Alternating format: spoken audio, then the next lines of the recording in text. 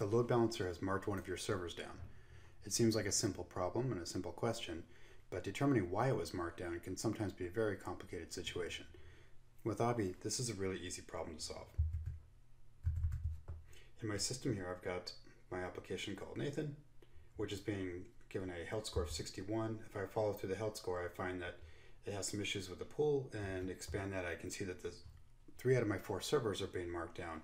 With Obby, it's pretty easy to understand why they're being marked down. I can simply mouse over this and it says this application of this server has been marked down by all health checks because it was unable to resolve or ARP for this server. So the server physically doesn't exist. These other servers are getting a different error though. They're being marked down due to a payload content mismatch. And it's being marked down specifically by my HTTP health check. And this 4th server as well has got a similar problem.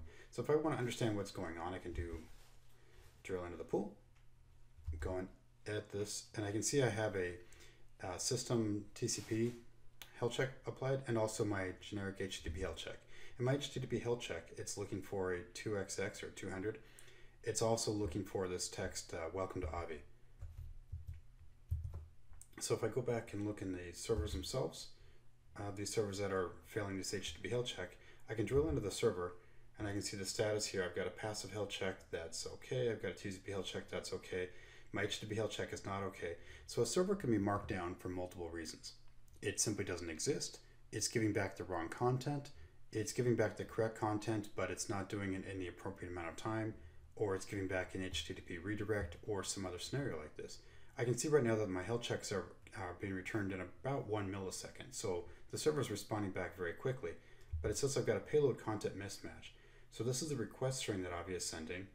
And then below we can go and see what the response is. So I can see the response codes, even down into the content itself that's being returned by these servers. And so the servers are supposed to be sending back a welcome to Obby page. And instead they're sending back something different because I've accidentally pushed the wrong content to some of my application servers.